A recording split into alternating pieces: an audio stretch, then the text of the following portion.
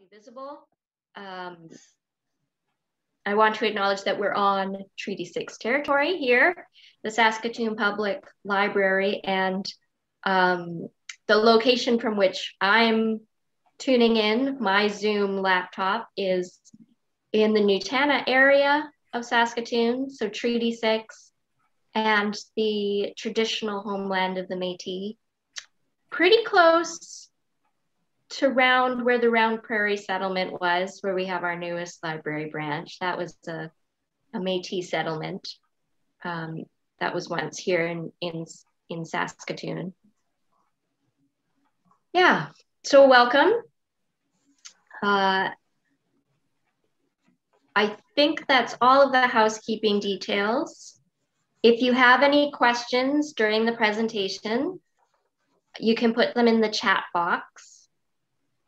Make sure that you select, when you put it in the chat, either all panelists or all panelists and attendees are options. So if you don't want your fellow attendees of the webinar to see what question you're asking, make sure that it's set to all panelists. The question and answer will follow the presentation, and then I'll also be sharing a survey.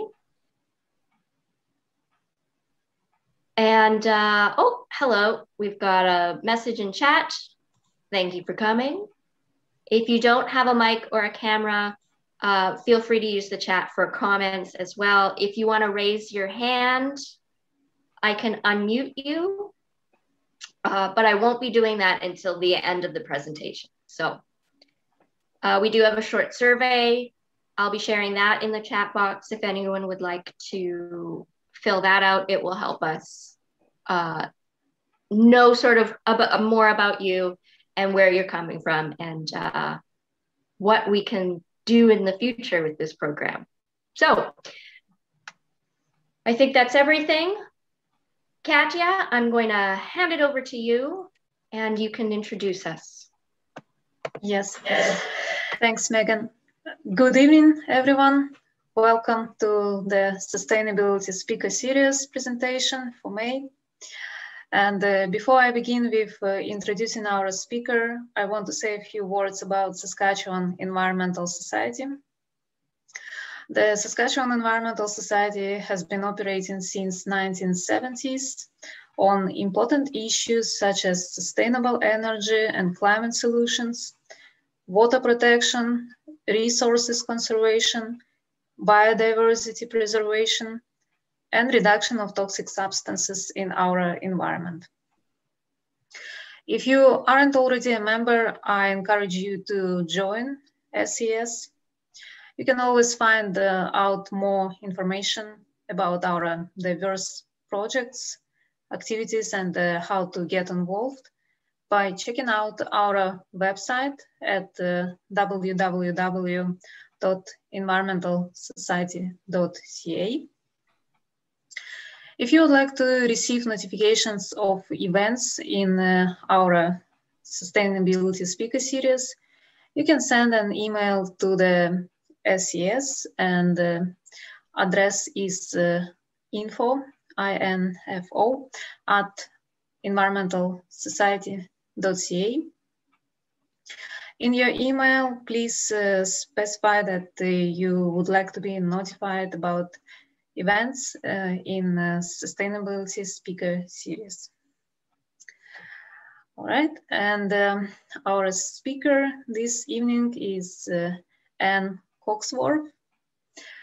Ann describes herself as a recovered nuclear chemist. For the past several decades, she has been a volunteer and a board member at the Saskatchewan Environmental Society, where much of her recent work has focused on environmental issues around the uranium industry. More broadly, she has represented SES in many environmental impact assessment review processes and has been a member of the MIWOSIN board, as well as many other boards and panels such as Saskatchewan Energy Conservation, SaskPower's electrical energy options review panel, the Canadian Environmental Network, and Climate Action Network. Her nuclear chemistry experience was gained at the Sellafield site in England and at the Lawrence Berkeley Lab in California, where she gained a master's degree based on identifying short-lived isotopes of mid-range elements and was part of a multidisciplinary research team experimenting with radiation treatment of hormone disorders. That was long ago, and now she takes time to sit in her garden and think about history, the future, the universe, and the meaning of life. The title of her presentation today is about small nuclear reactors, if they are part of our future. So please join me in welcoming Ann, and I pass it over to Ann and Megan. Okay, thank you, Katja and Megan, and hello, everybody. I just want to say a couple of things before I start. First of all, it's been my experience that people who are critical of the nuclear industry are too often written off as just ill-informed fearmongers who just need to be educated. And this, I believe, is a mistake. While there certainly are some people who are simply wary of a technology that they don't understand well, there are many more who, although they may lack scientific credentials, have done a very good job of educating themselves on the issues and who are asking crucial questions. The fact that I have the experience of, as it were, getting my hands dirty with highly radioactive materials perhaps may prevent me from being labeled as an ignorant, scaredy cat. But I believe it's important that everybody's concerns need to be taken seriously by those who are making important decisions on our behalf. The issues are not just technical, they're also political and economic and ethical. So I'm here tonight not as a technical expert, but rather, as I would like to think, a well-informed citizen who, like many others, has some serious questions about the potential new developments in nuclear power in Canada. So what I want to do tonight is to first use information provided by governments and by the promoters of small modular reactors to provide a bit of background about the plans that are afoot in Canada, and especially in Saskatchewan, to introduce small nuclear reactors into our energy systems. And then I'll briefly describe the characteristics of a few of the specific SMR technologies that are slated for development in this country and that could possibly end up as part of the SaskPower system. And after that, I'll talk about some serious concerns about what's being proposed. And finally, a few comments about what I'm guessing is likely to be the outcome in Saskatchewan. And after that, I hope we'll have a bit of time left for some discussion. So, Megan, if you'd put up the slideshow now, please. Let's go back to the first slide. There we go. So, okay, so here's our question for the evening. Is small nuclear part of our future in Saskatchewan? Next slide. So let's start by reviewing just what SMRs are. So the S is for small, and by small, they mean less than 300 megawatts capacity electrical, which is about 1/3 of the size of current power reactors. The M is for modular, and that means that they're built in a factory rather than on site, and that you can join 2 or 3 of them together to make up whatever capacity it is that you need. And the R, of course, is for reactor. Although many of us like to insert an N in there, SMNR, to remind us that these are all indeed nuclear reactors. Next slide. So why do we need to talk about SMRs now? Well, first, it's because they're being promoted as a solution to climate change and also as a way to recycle nuclear waste. Both of these are very tempting ideas, but I think their validity is questionable and they do deserve to be challenged. Another reason that people are talking about SMRs a lot now is that the nuclear industry needs rescuing. Uranium markets are in trouble. So the prospect of new markets is very exciting to the Canadian nuclear and uranium industries that have fallen on hard times over the past few years. The demand for our uranium has faltered and major mines have been mothballed. The most recent major nuclear disaster at Fukushima has convinced several jurisdictions that the risks of nuclear power outweigh its benefits and that they should pursue other options. Atomic Energy of Canada Limited, AECL, is a shadow of its former self, with responsibility for management and operation of its facilities and sites now delegated to a private consortium of which SNC-Lavalin is a major partner. A third reason that we need to talk about this is that the public is being attacked by a very high quality, very persuasive, but somewhat misleading public relations campaign. And I just want to show you a couple of examples from the websites of a couple of companies that are competing for our attention. And let's just note the kind of image that they project of themselves. The next slide. This company, you'll see their name in the top left-hand corner. They call themselves Ultra Safe Nuclear. And in this pristine environment, what's not to love about it? The next slide. Could you put the next one up? Thanks, Megan. This company, which calls itself Arc Clean Energy, also wants us to associate them with beautiful mountain scenery. They tell us that they are in the race to save the planet. They have solutions. What an attractive concept.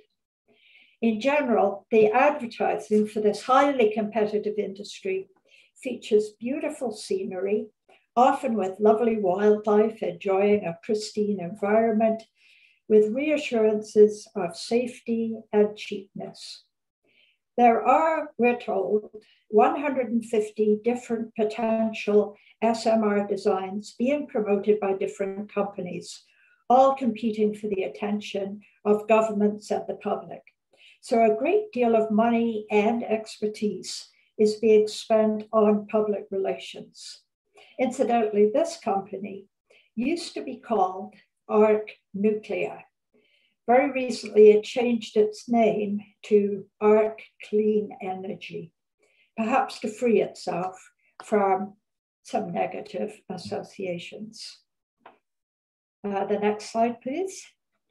Another reason that we have to be part of the conversation is an economic one.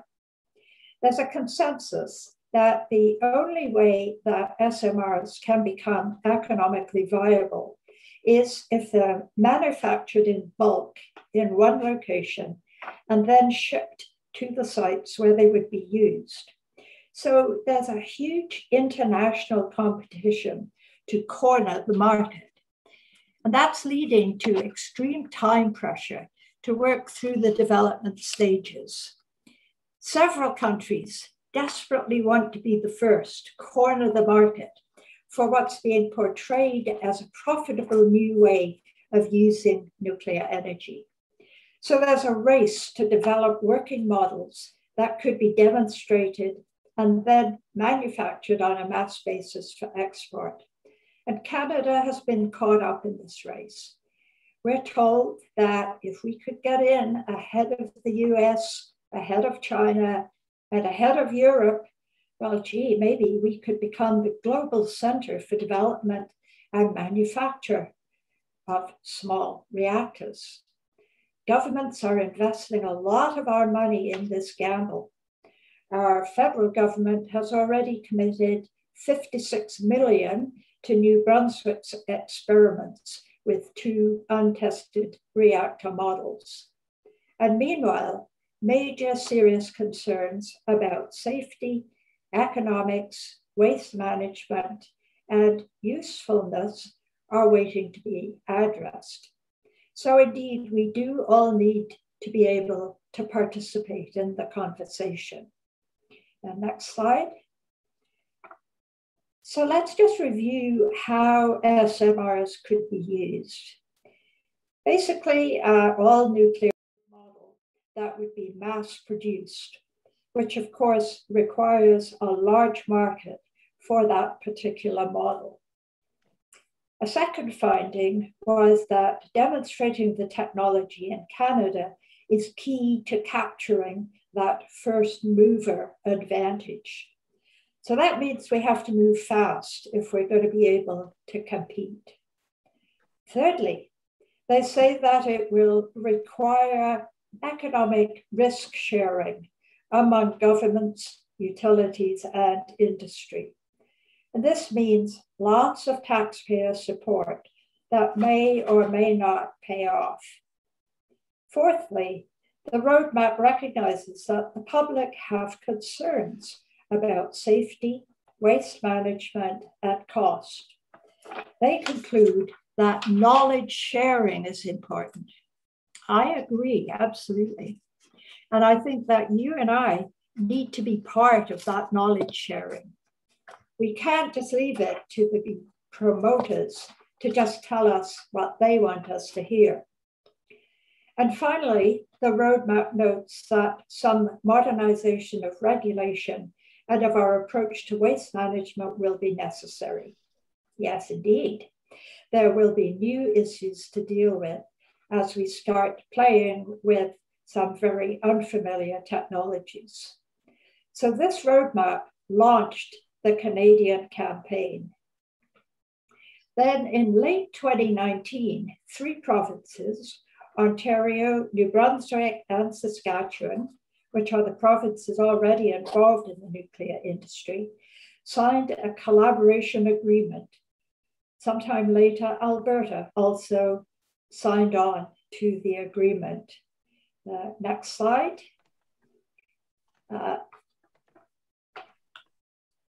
Under this agreement, these provinces commit to working cooperatively to advance the development and deployment of SMRs. They also commit to working together, and I find this interesting, working together to positively influence the federal government to provide a, quote, a clear, unambiguous statement that nuclear energy is a clean technology and is required as part of the climate change solution, and to, quote, make changes as necessary to facilitate the introduction of SMRs. The agreement also includes commitments from the provinces to work together to inform the public about the economic and environmental benefits of nuclear energy and SMRs. And we note that it's just the benefits that they plan to inform us about, not the disbenefits. Then next, and most recently, we have the publication of Canada's National Action Plan. Next slide. This action plan was released in February of this year. And the next slide, please. The action plan describes itself as a pan-Canadian effort bringing together key enabling partners, in which each partner describes a concrete set of actions that they are taking to seize the opportunity for Canada to lead the world. The plan has 114 chapters, each written by one of the participating organizations, which includes various governments, industries, utilities, nuclear communities, some Aboriginal organizations, some unions, research organizations, and regulatory bodies. Each organization lists in its chapter what it will do to further the development of SMRs.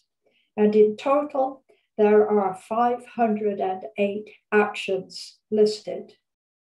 So this thing has a ton of momentum. I'll just quickly show you who some of the participants in the action plan are. Next slide. You'll notice some familiar names among these corporate participants. For example, the Canadian Nuclear Association, the CANDU Owners Group, the Saskatchewan Mining Association, Suncor. On the next slide, also Hitachi, Ultrasafe Nuclear, Moltex, another nuclear company, the ARC, so-called clean energy. So the companies that are promoting their own reactor designs are helping to shape Canada's action plan. Next slide. When we look at the government participants, we notice the presence of Atomic Energy of Canada Limited and the government of Saskatchewan. And the next slide. And among the utilities, we notice Sask Power's presence. The next slide. I was a bit curious to see what actions our provincial government has committed to in the action plan. So as you can see here, they include introduction of SMRs in Saskatchewan, which is listed as in progress. Also, creation of an enabling regulatory environment for SMRs, also stated to be in progress. And formation of an SMR unit within government, also in progress. The next slide, under Sask Power's action plan, I was intrigued to see that they say that Indigenous engagement is complete. Well, I think we'll have to ask them just what that engagement consisted of. And while they list SMR demonstration projects as in progress, in fact, in their current public consultation process, while Sask Power talks about SMRs as one possible option to be pursued, they don't anywhere suggest publicly any commitment to hosting demonstration projects. So I'm not sure how seriously to take the action plan. It may be largely a collection of general ideas for possible action rather than an actual plan. The next slide. You may remember that one of the key findings from the Roadmap for Development was that the process for regulating nuclear power would need to be changed. This is because SMRs involve new materials and hazardous new technologies with which our regulatory system has no experience. Already, to make it more convenient for prospective developers of SMRs, our Canadian Nuclear Safety Commission is providing a service called Vendor Design Review. Through this service, companies that are considering applying for licensing of an SMR development can have their preliminary plans reviewed, and the Nuclear Safety Commission will try to identify for them any weaknesses in their plans before they go to the effort and expense of preparing a formal license application. And at present, 10 prospective SMR models are being reviewed in this program. The other significant regulatory issue is federal environmental impact assessment. Canada's new Impact Assessment Act exempts from assessment all those reactors that are smaller than 200 megawatts of thermal capacity, which is about 75 megawatts of electrical capacity, eliminates those if they are on a new site, and also exempts those that are smaller than 900 megawatts thermal or 300 megawatts electrical that are built on an existing licensed nuclear site. So this means that the prototype reactors that are to be built on the Darlington and Point Lepreau reactor sites won't require federal impact assessments. And this fits with our federal regulators' wish to avoid creating barriers to development. We understand that our Saskatchewan regulators are now just beginning to think about how provincial regulation would work. And next slide. This little image just illustrates the sequence of stages that are involved in the development of a new reactor technology.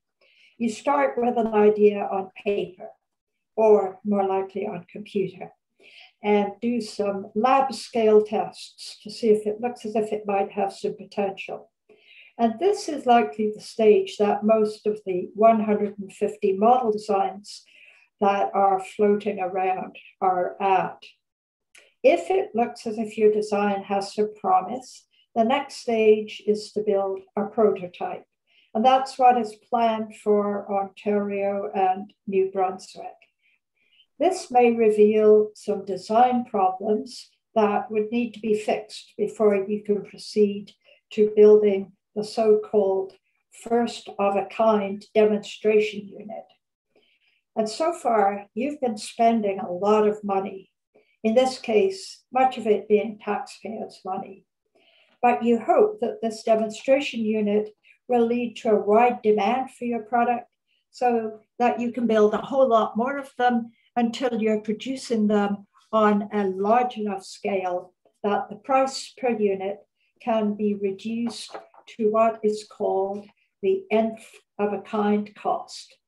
It's an estimate of this magical nth of a kind cost that the promoters use when they talk about SMRs being affordable. The next slide.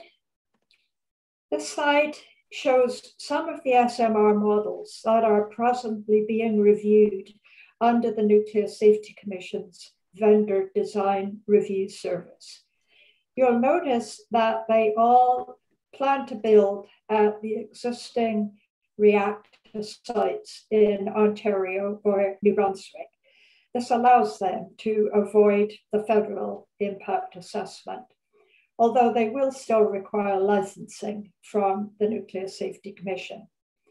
For fuel, they all use enriched uranium, which we do not produce in Canada, or plutonium. I'm just going to briefly now describe the key characteristics of some of those models that are under consideration. The next slide. Now, what appears to be the simplest model to introduce is GE Hitachi's 300 megawatt boiling water reactor. And this is basically just a smaller version of a much larger power reactor that's been operating in the US for many years. In this design, the fuel bundles are immersed in water, which is heated by the fission reaction to form steam right within the core. This steam is directly transferred without a heat exchanger to a turbine to produce electricity. So it's basically a matter of taking an existing design and shrinking it down. This is one of the models of which Ontario Power Generating is planning to build a prototype at Darlington. The GE Hitachi model would be water cooled, so it would need to be located close to a reliable cold water source. It would use low enriched uranium, which, as I say, we don't produce in Canada. Our can-do reactors use natural uranium, which is a mix of mostly uranium-238, which does not undergo fission, with a very small amount of the fissionable or fissile U-235. American reactors use a form of uranium in which the proportion of fissile U-235 has been increased or enriched. So if Canada did decide to go with this model, we'd need to obtain this enriched uranium either from the US or by developing an extremely expensive enrichment facility in Canada. And a note about one of its safety features: the fission reaction is triggered by slow-moving neutrons. If the neutrons move too fast, the uranium atoms tend to just absorb them instead of causing the atoms to split and produce energy. So existing power reactors use various techniques to slow down or moderate the neutrons. And of course, you also need to be able to control the actual flow of neutrons so that the fission reaction doesn't get too vigorous. The fission reaction in this GE Hitachi model is controlled by controlling the flow of water through the core. If the flow of water should decrease, the neutron moderation would also decrease. So fewer neutrons would be slowed down to a speed at which they could induce fission. So then the fission would decrease. This suggests then that if the water flow were accidentally interrupted, the fission reaction would slow down and eventually stop. However, it's important to note that the reactor would continue to produce heat from the decay of the fission products, which have already been produced, and from activated materials, even after the fission reaction stops. And this reactor would also produce the traditional highly hazardous waste fuel, for which there is no long-term disposal system. The next slide. A different kind of SMR would use liquid sodium metal as a coolant. And this is exemplified by the ARC 100 model, which is one of the models that New Brunswick is investing in. Now, using liquid sodium as a coolant is a very funny concept when you think about it. Sodium metal stays in liquid form at temperatures between 98 and 883 degrees centigrade. So for cooling, instead of using cold water, you'd be using a liquid at maybe about 500 degrees centigrade. So this reactor operates at very high temperatures. And it's worth noting that sodium metal isn't an easy material to work with. It reacts with water to produce hydrogen, becoming very hot and catching fire, in which case the hydrogen that's produced becomes explosive. Moreover, if liquid sodium metal is exposed to air, it's liable to ignite, and the temperature of burning sodium increases rapidly to over 800 degrees. And you get a fire that's very difficult to extinguish. So in working with sodium metal, you have to be very careful to ensure that it doesn't come in contact with either water or air. Another big difference that this model exemplifies is that it uses a much more highly enriched uranium fuel than the GE Hitachi does. Its fuel would be 15% enriched rather than the 3 to 5% that's used in current American power reactors. And I'll talk a bit later about the security issues associated with uranium enrichment. ARC Canada's parent company is Advanced Reactor Concepts of Maryland in the USA. They talk of creating an SMR manufacturing plant in New Brunswick eventually, but, quote, prefer to make the fuel in the United States. Because, of course, the enrichment facilities exist there, but not in Canada. The reason that the ARC reactor needs this richer fuel is because it's a so-called fast reactor in which you don't moderate the fast neutrons, but instead you actually use them to initiate the conversion of the non-fissile uranium-238 in the fuel to fissile plutonium-239. And I'll talk a bit later about how this works. But what it means is that because the neutrons are moving faster, the fission of U-235, which is a process that likes slow neutrons, is less efficient. So you remedy that by increasing the concentration of U-235 in the fuel. The fast neutron feature and the production of plutonium from uranium is what leads to the concept of a breeder reactor and a reactor that eats its own waste, albeit only a small proportion of its waste. ARC also suggests that it could be fueled with plutonium that's been separated out from used CANDU fuel. We then have to confront all the safety and security issues around reprocessing of used fuel and the isolation of plutonium. The next slide. The suggestion is that the actual reactor would be located just below the Earth's surface, as shown in this image. And the ARC model uses a metal alloy fuel as distinct from the oxide form that's used in traditional reactors. And it claims that it would be able to operate for 20 years without refueling. So this model has several new untested features for which New Brunswick's Bay of Fundy will be the test site. Will it work?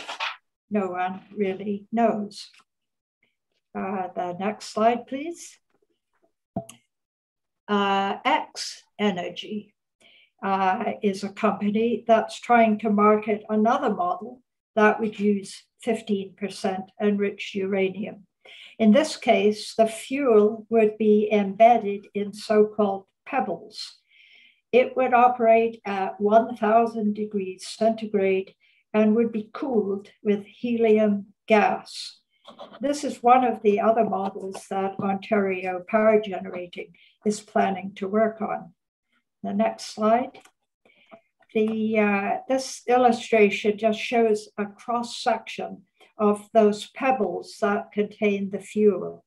So there are small particles of the highly enriched uranium in the center, and they are surrounded by 4 layers of coating that are said to be sturdy enough to retain all the fission products as they're produced, including the gaseous ones as they are formed.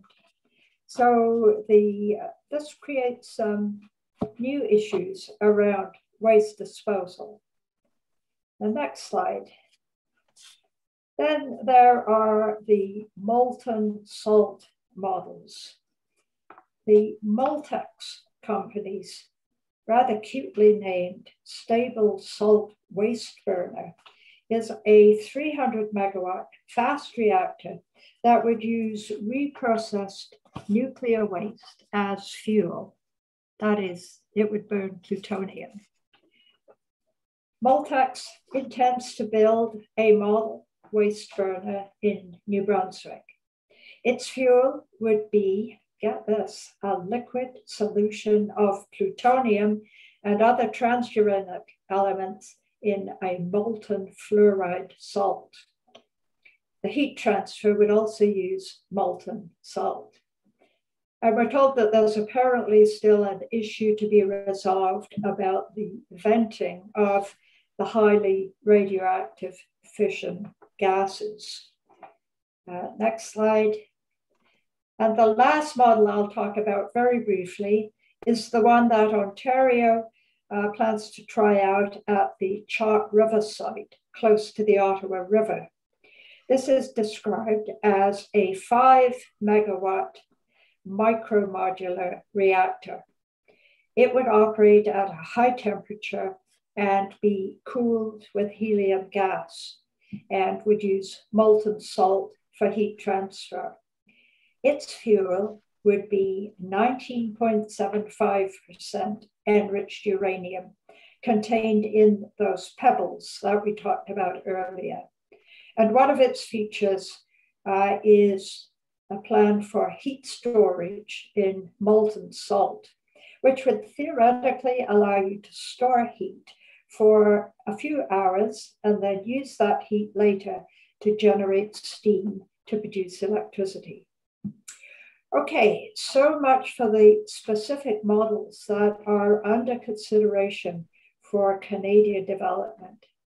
Now, I just want to say a few words about uranium enrichment, given that all the models require either enriched uranium or plutonium as fuel. Next slide. As I've mentioned, the uranium used in all the small reactors under consideration in Canada would have to be enriched to increase the proportion of the fissile uranium-235. Natural uranium, which is what our CANDU reactors use, contains only 0.7% of uranium-235, 0.7%. Low enriched uranium, which is what's used in present American power reactors, contains about 3 to 5% uranium-235. And this is what the GE Hitachi boiling water reactor would use. The ARC and the so-called ultra-safe models would use much more highly enriched uranium, ranging from 15 to 20% in fissile uranium-235 content. And it's interesting that the international community, out of concern about the development of bomb-quality uranium, imposed on Iran a limit of 3.67% enrichment. Now, weapons quality requires about 90% enrichment. But this slide from the World Nuclear Association points out that actually, once you have enriched to 4%, very little effort is required to further enrich to 90%. And of course, it's causing a lot of international concern because of this, a concern that Iran has disregarded the restriction and is already enriching to 20%. So meanwhile, it's being proposed that we start commercially producing and shipping 20% enriched uranium around North America. Next slide, please. Some of the models that I've talked about discuss recycling, not only their own waste, but also the waste from existing reactors. There are two different approaches here. Let's talk first about models such as that Moltex stable salt waste burner, which plans to fuel itself with plutonium extracted from used CANDU fuel from the New Brunswick Point Lepreau reactor.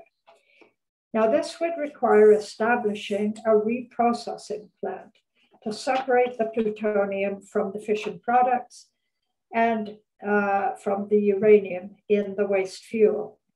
However, reprocessing will only recover part of the plutonium, so we'd still have a lot of highly hazardous waste to somehow dispose of. Also, once the plutonium is separated from the highly radioactive fission products, it becomes much more accessible to theft. So there are serious security issues to be considered. The other approach is that fast breeder reactor concept that I talked about in the ARC model. The largest component of uranium fuel is uranium-238. And when a uranium-238 atom is hit by a fast neutron in the reactor, it will tend to absorb the neutron and thus convert the U-238 into a slightly heavier isotope, uranium-239. That uranium-239 then quickly undergoes radioactive beta decay, basically converting a neutron into a proton, and thus converting the U-239 atom into an atom of a different element of the same weight, and that is Neptunium-239. The Neptunium-239 itself then undergoes further radioactive decay and is transformed into plutonium-239. So now we have a fissile material that can become reactor fuel. So when they talk about a reactor that consumes its own waste, this is what they're talking about. However, all the fission reactions that are taking place are still producing highly radioactive fission products, some of which are gases, and some of which are quite long-lived. So while you are somewhat reducing the amount of U-238 and transuranic elements, the amount of these fission products accumulating in the fuel actually increases. And although most of these fission products have much shorter half-lives than plutonium, they still need to be kept out of the environment for hundreds of years. So this is not going to be the magic bullet that solves the dilemma of long-term management of nuclear waste. Okay, so now I just want to summarize what's being proposed in each of the 4 provinces that are part of the collaboration agreement. Next slide. Ontario Power Generating is working with 3 grid-scale developers, GE Hitachi, Terrestrial Energy, and X Energy, to build experimental models at the Darlington reactor site. Also at the Chalk River site, Ontario Power Generating has partnered with UltraSafe Nuclear, and they are currently seeking approval to prepare the site for a micro-modular reactor demonstration project, or a prototype rather, using 20% enriched uranium dissolved in molten salt. Next slide. New Brunswick has really jumped into the SMR race in a big and, I would say, very risky way. Their government has invested $20 million so far to attract the ARC 100 and the plutonium-fueled Moltex.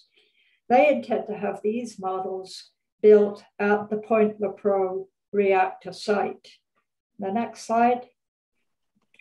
Saskatchewan indicates that it is primarily interested in using the 300 megawatt SMRs to add to the grid.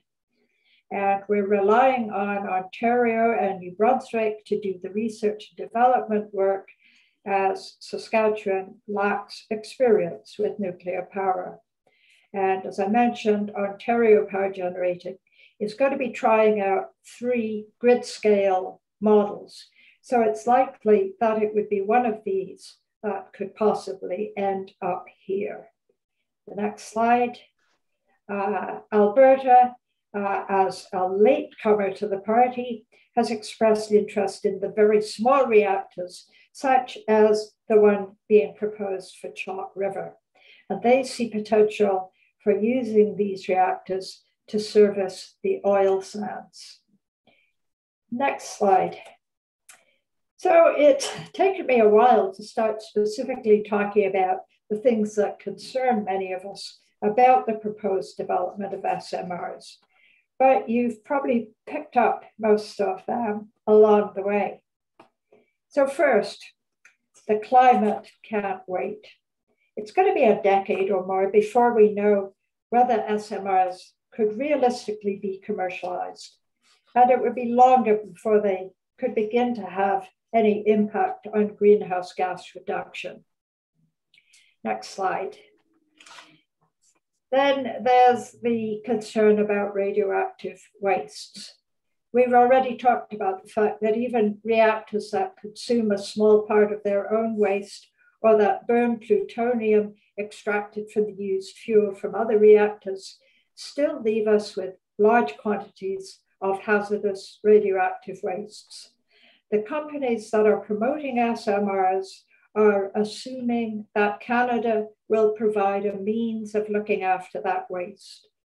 And while Canada's intention is that eventually, somewhere, a deep geological disposal facility will be developed, it's anticipated that this would not be available for at least 30 years. The next slide. Security and maintenance issues. Separation of plutonium from used fuel by reprocessing means that the plutonium is no longer somewhat protected from diversion by the highly radioactive fission products with which it was originally mixed. So separated plutonium is much easier to handle than the original waste fuel from which it was extracted. And that makes it more vulnerable to theft. Enriching uranium to 20% purity and beyond also increases the potential for it being used for military purposes, because the effort required to refine it to this point from its natural state is most of the total effort needed to get it up to weapons grade. And also we note that all nuclear waste can be used to create so-called dirty bombs. These are regular bombs that are coated with radioactive waste that will contaminate the target area when they explode. As far as maintenance goes, one of the concerns is about reactors in remote locations that would probably lack nearby these resources and expertise in case of problem situations. Of course, the theory is that they wouldn't require any maintenance, but I'm not sure that we would want to gamble on that. Next slide. About regulation. The roadmap pointed out that the nuclear regulatory system will need redesign. It's going to have to deal with new issues such as used fuel reprocessing, reactors operating at very high temperatures, fast neutron reactors, molten salt, molten sodium, and different waste forms. This is going to take time, and our regulators are anxious not to create barriers to development and they're going to be under a good deal of pressure. And I've already mentioned the fact that Canada's new Impact Assessment Act exempts from environmental assessment all those reactors under 75 megawatts electrical on a new site, and those smaller than 300 megawatts on an existing licensed site. And so we note that both the Darlington and the Point Lepreau sites won't require federal impact assessments. But interestingly, the proposal for development of the site at Chalk River for the micro-modular reactor was initiated before passage of the new act. And so it's still operating under the old Assessment Act and will have to undergo environmental assessment. And that process is already underway. Next slide. A few words about economics. The cost estimates that are being suggested by the promoters are unreliable. They're based on that so-called nth of a kind concept that I talked about earlier. The nth of a kind cost refers to the estimated cost once you've done all the development work and have successfully marketed enough units that you are mass producing them. So the assumption of the industry is that the lost economy of scale associated with building a small reactor rather than a big one will be overcome by mass production of a single small model. Meanwhile, an attempt to get to that position would require massive, long-term, risky government investment. And this at a time when there are other heavy priorities for government spending. Next slide. And finally, misleading messaging. I'm concerned that the public and our governments are being misled by a slick sales job and unrealistic projections. I think we've seen that SMRs won't get rid of nuclear wastes. SMRs are not inherently safe. They are largely untested. And SMRs are not nearly ready to impact greenhouse gas emissions. So we might well wonder why our governments are buying into this concept so enthusiastically. I've even heard cynics suggest that it may be just a way of delaying taking effective action on climate change.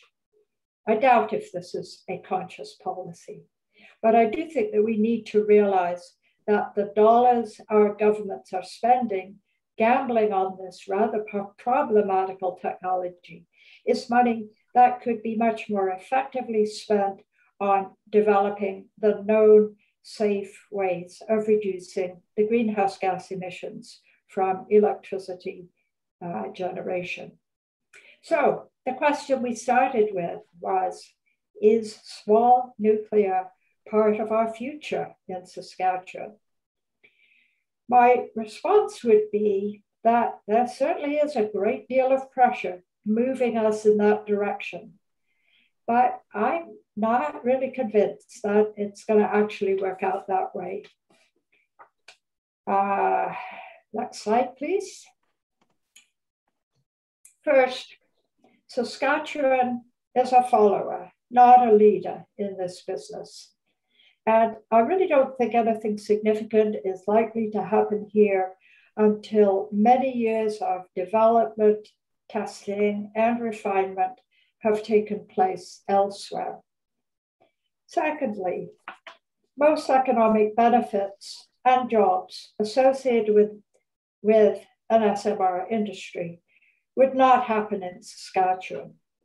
The chances of having a factory to produce SMRs in bulk for distribution to a global market being located in Saskatchewan, well, I would think those chances are virtually zero. So I don't think there are big economic advantages in prospects here. Thirdly, I'm guessing that if our province were to choose to buy SMRs to become part of the SAS power grid, that the most likely choice would be the GE Hitachi boiling water model. And I say this because it's the least innovative model and would thus probably be able to move through the approval and licensing stages faster than the models that involve more speculated technological features.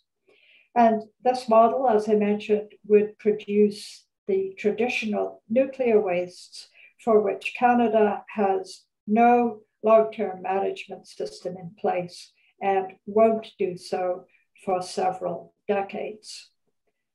And fourthly, I expect that the economics will create a significant barrier to commercial development of small reactors generally. Cost estimates are based on the assumption that you've already built a whole lot of units of a particular model and worked out all the kinks in the process and probably have robots building them in a mass production facility. Until or unless the industry develops to this stage, it's going to require a great deal of public spending, which I think is probably going to be hard to justify in the current economic scenario. And meanwhile, while all this is going on, I anticipate that other more effective options are likely to take over the market. So that's the end of my presentation. I think our last slide shows how to contact the Environmental Society.